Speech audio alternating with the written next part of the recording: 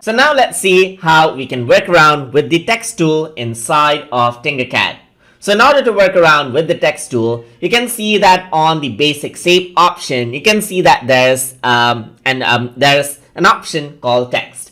If I were to click on text, then I can keep the text anywhere as I want, and there you go, you got the text.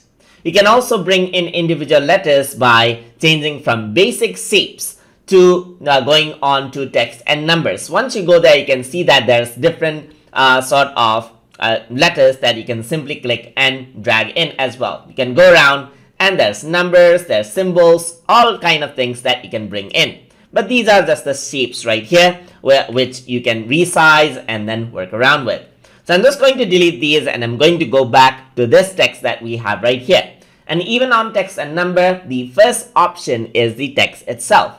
So if I were to go over here, here's the text. I can type in whatever I want. So in my case, I'm just going to type in tutor tube right here with capital T's, and this is what you have.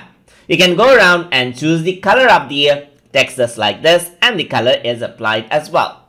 You can go around and here you can see that there's the type of font that you can choose. So there's the sans font, there's the sans mono font, there's the serif font, and so forth. So you can go around and choose the type of font you want as well. So I'm just going to go around and choose sans right here.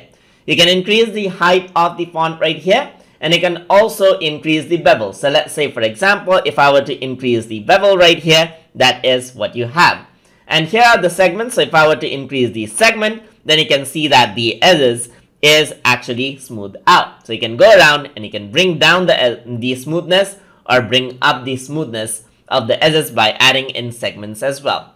And this is how it actually works. You can see that the edges are smoothened out right over here, and that is how you can change out the text and showcase it in the way you want.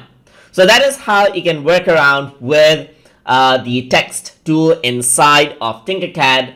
So hope you guys learned something as always. And as always, please like, comment, share, and subscribe.